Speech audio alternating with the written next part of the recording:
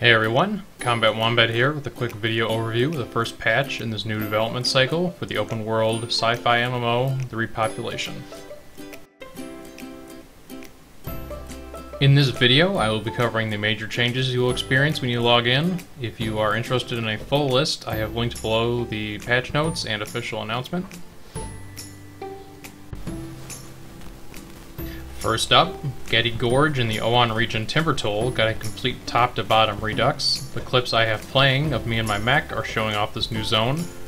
From a conversation I had with one of the devs, this was done at least partly to start testing technology and technique that will be used in the new training island set to be released in the next patch, and ultimately the completely new game world the devs have been teasing with concept art.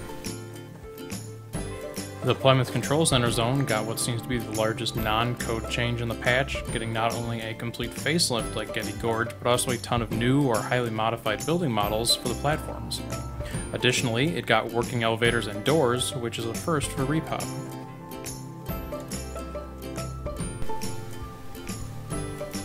The patch also promises at least some relief from zone transition crashing in the form of a fix for a skybox bug that caused guaranteed crashes when entering any of the raid dungeon caves around the world. Whether this fix will also give some relief to the more random open world crashes, we'll have to see.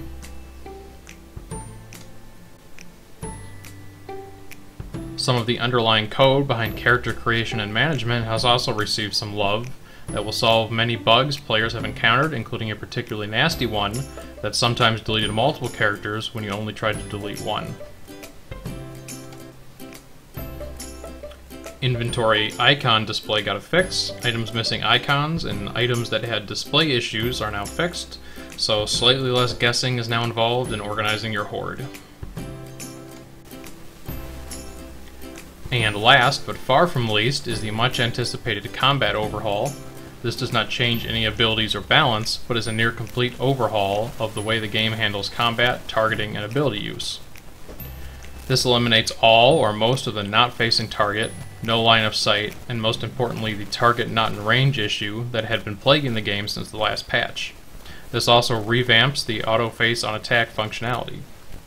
Here's a clip of me hopping around and shooting some things in FPR land. Everything feels silky smooth compared to the old feel of Repop combat. I hope we see this kind of night and day difference in future overhauls of other systems IF has promised in their roadmap. Thanks for tuning in, everyone. I plan to have one of these videos for every major patch, and maybe some in between covering various topics, including tutorials. If you like this video, hit that like and subscribe button. Let me know in the comments below what you think of the patch and what videos you'd like to see in the future. See you all in game.